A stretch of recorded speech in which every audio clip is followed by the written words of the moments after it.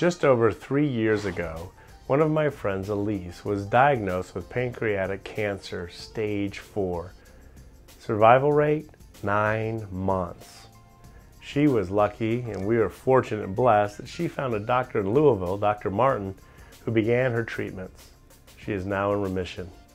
Dr. Martin, what's going on in Louisville that is getting such great results? Well, it's a collaborative effort, so I can't say it's just all been here at the University of Louisville, but it has been a collaborative effort, specifically around recent data that we just published and presented in San Diego last Thursday. And the key focus of that is that what we've been able to demonstrate that was with the use of IRE, or the nanoknife, on top of standard of care chemo and chemoradiation therapy, we've been actually able to double the overall survival when you compare that to standard of care in stage 3 pancreatic cancer. And doctor, what is it about this cancer that makes it so deadly? Again, great question. I think there are two reasons why.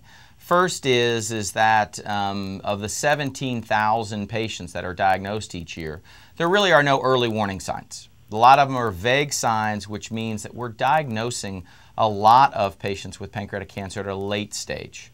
However, what we believe we've demonstrated with this study is that 17,000 do have a reason for hope. With the use of IRE and its method of action of essentially electrocuting the cells.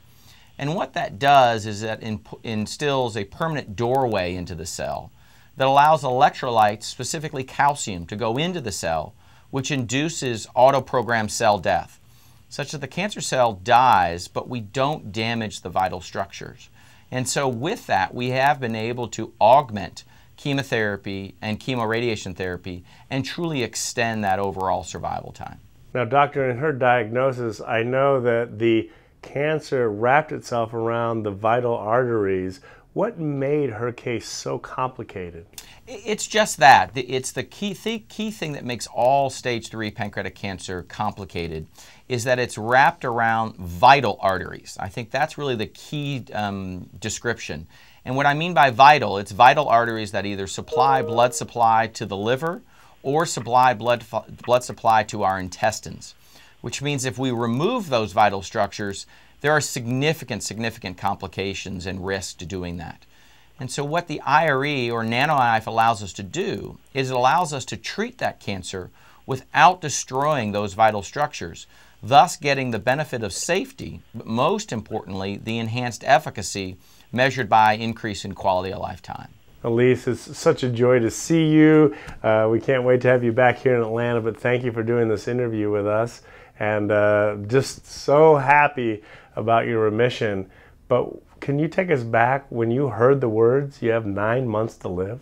I think you get those words and you're just dumbfounded. You just, like, this clearly is a nightmare, and you're looking around like, he must not be talking to me. But, I got that, and really for me, I've got 2 boys, and they're 9 and 11 now. At the time, they were kindergarten and 2nd grade.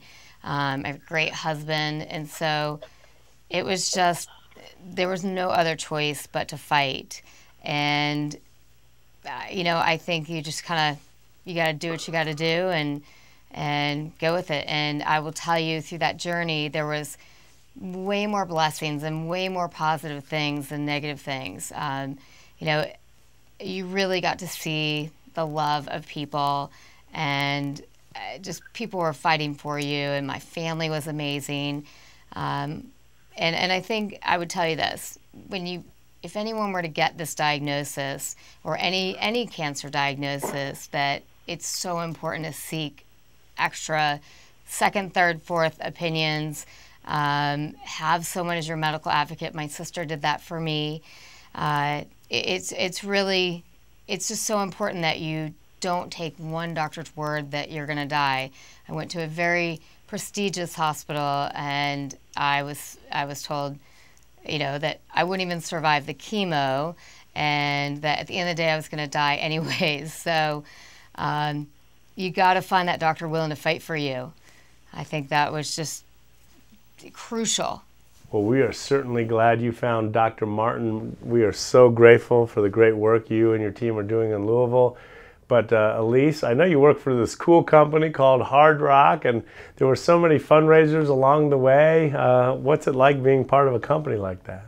I mean, honestly, they were amazing. So one of the mottos is love all, serve all, and you know, for such a big company and so a global company, I would get letters. I would have other cafes all around the world do fundraising things for us, and it was amazing. And you know, I was probably one of those crazy people that still worked going through chemo, but I was so thankful that I got to work, because really, who wants to just sit around and think about, I have cancer?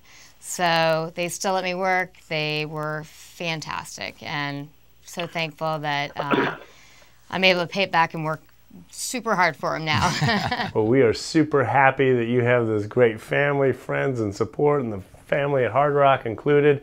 We salute them for standing beside you. So when you get back to Atlanta, let's share one of their all-American hamburgers together. Elise, thanks for being with us, and doctor, thank you for your tremendous work. Thank you.